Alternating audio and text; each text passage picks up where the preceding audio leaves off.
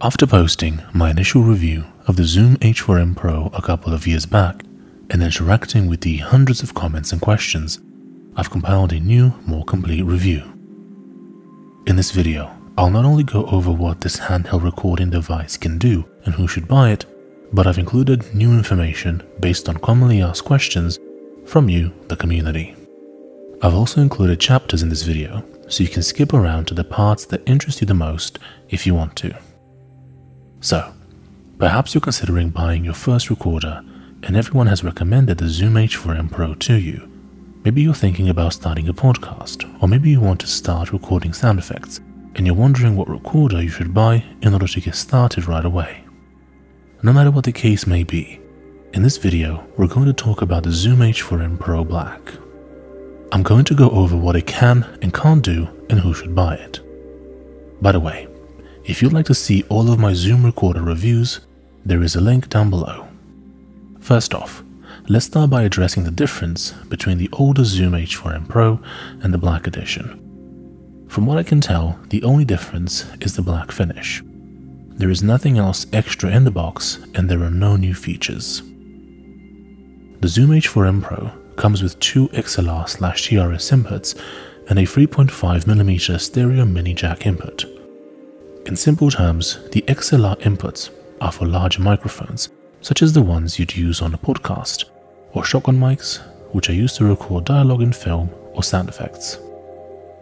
An example of a podcast microphone would be the Shure SM7B, and an example of a shotgun microphone would be the Rode NTG2, for example.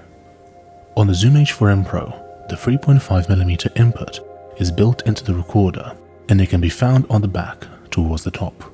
This is great if you need to plug in a lav mic in order to record dialogue.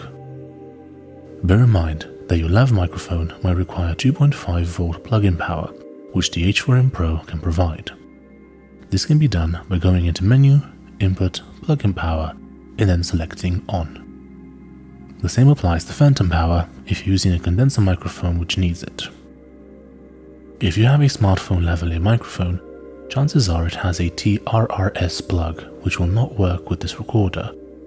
Getting a TRRS to TRS adapter should do the trick though. If you plan on doing journalism or recording one-on-one interviews which would only require a maximum of 2 external microphones, the 2 XLR inputs on the Zoom H4n Pro will suffice. If you plan on recording a podcast, bear in mind the 2 microphone limitation. If you need more inputs, you might want to have a look at the Zoom H6. There is a link to my review of it down below. According to Zoom, the H4n Pro should be able to run for about 6 hours. From my experience and the experience of others, the H4n Pro eats through batteries, so you might want to pack spares if you'll be out recording for more than a few hours. Bear in mind that your mileage may vary, as certain variables, such as whether you're using phantom power, can affect how long the recorder can go for. Even though the Zoom H4n Pro is relatively light, coming in at just about 280 grams, much like its brothers, the Zoom H5 and H6, it feels sturdy in the hand and it looks rather rugged. As I've said in the past, you should always treat your equipment with care, but I personally wouldn't be too worried about roughing this recorder up a bit. The Zoom H4n Pro is really portable, and it comes with a very useful plastic case for it. The case does not have any cushioning, and it does not look like it could protect the recorder from water damage, but it should protect it from getting scuff marks or scratches whilst in your bag. If you're interested in a soft case, have a look at the H4n. If instead you're interested in a larger, sturdy carrying case, consider the SKB case, made specifically for this device. It even gives you the room to store accessories like a Rycote windshield, extra batteries, or the RC4 remote that you can purchase separately for this device. When it comes to the display, the H4n Pro has a 1.9-inch backlit LCD. This is of course fantastic if you're recording in low light, as you won't have to strain your eyes in order to see what's going on with your levels. If you're mounting the recorder on top of a DSLR camera, the position of the screen isn't great, as you can't really see what's happening. But if you're looking down at the recorder, then it will be just fine. I'm currently recording my voiceovers with the Zoom H6 and the SG-H6. I switched to this from my older setup, which involved a Shure SM7B, a cloud lifter, and a Zoom H8. The reason is because it's far more portable, whilst delivering similar quality. The reason why I chose the SGH6 over just using the default XY capsule that comes with it is because the SGH6 is a lot more directional. As a digital nomad, I travel around and I can't always know what the acoustics of a place will be when I'm booking it. As a result, I use a highly directional microphone, which will mostly just focus on my voice, and it will ignore the sound reflections coming from the side and other unwanted noise coming from the back. You can use the XY capsule that comes with the device, but you'll be capturing a lot more of the room instead of a more isolated sound. This can be a good or a bad thing, depending on the situation. Whilst other devices in the Zoom H line, such as the Zoom H5, H6, and H8, have a basic safety track recording feature, the H4n Pro does not appear to have it. This would be useful when recording, as it would provide a second, much quieter take in case distortion occurred on the main track. If you want to learn more about how this works, check out my new reviews of the Zoom H5 or the H6.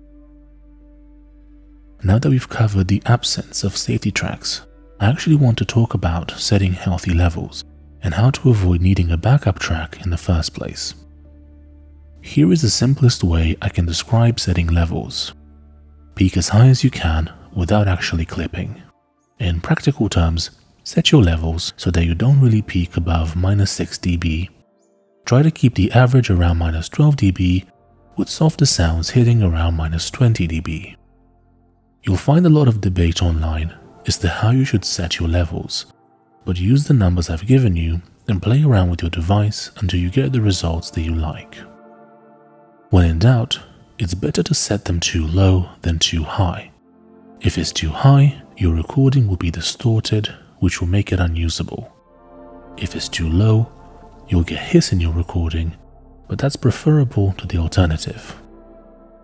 In terms of actually controlling the levels, you have to use the two switches on the side of the device. A dial will be much better, but then again, the H4n Pro is a budget device. Let's talk about sample rates, bit depth, and file types. I'm not only going to run you through which sample rates, bit depths, and file types are supported by the Zoom H4n Pro, but I'm also going to tell you which you should use. First off, you can pick between 16 and 24 bitrate. Not going to go too deep into this one, just go ahead and stick with 24-bit. In terms of file type, always use WAV files.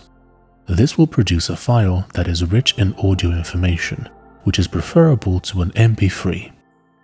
An MP3 intentionally excludes some data, which will somewhat degrade the quality of your audio in the interest of a smaller file size. The only instance you'd want to use an MP3 format is if you strictly use your Zoom H4n Pro as a dictaphone. If that's your use case, then go ahead, but most people looking for dictaphones will usually opt for a smaller and cheaper device. When it comes to sample rate, you have a few options. I'm not going to go into the science of it, but you can think of sample rate kind of like frames per second in video. If you're just filming someone talking, no need to go beyond 30 FPS. If you want to be able to slow the footage down though, and not get weird artifacts when doing so, you shoot at 60 FPS or above. Your choice of sample rate in audio follows a similar logic. Here are the sample rates you'll have access to and what they're usually used for. 44.1 kHz. This is typically used for recording music. There is of course nothing stopping you from recording your music at 48 kHz or 96 kHz, but unless you plan on doing some crazy audio manipulation, 44.1 kHz will be just fine. 48 kHz. This is typically used for audio which will play alongside picture like dialogue or a voiceover track for a video. It's a sample rate often considered more pro compared to 44.1 kHz, which is seen as something aimed more at consumers. 96 kHz. Use this if you're going to record ambiances or sound effects which will be used for sound design purposes. There is nothing stopping you from using any sample rate by the way, but when it comes to specific use cases, some sample rates are more indicated than others. The H4n Pro can also be used as an audio interface with your DAW of choice. All you have to do is go into Menu, select USB, and then Audio Interface. Whilst Zoom handheld recorder preamps tend to not be seen in a positive light online, its noise levels are more than suitable for most uses. You see, if you want to record something really quiet, like very light rain in a quiet forest or ASMR, you'll get noticeable hiss in your recordings. This is due to the preamps, but all recording devices have some measure of hiss. I've mentioned the Sony PCMD100 in other videos, as this device is more suitable for this use. You can find the review of it on my channel. But if you want to record louder things, such as musical instruments, live performances, dialogue, narration, a podcast, and louder sound effects, the Zoom H4n Pro will do just fine. The Zoom H4n Pro actually gives you options for guitar effects, in addition to a built-in tuner. This is not something that I've ever used, as I prefer to record my electric guitar tracks clean and then add effects later, but this is something that a lot of guitar players might be interested in. This is actually something unique to the Zoom H4n Pro and the H8. The H5 and the H6 models do not have this feature, though they do all have built-in tuners.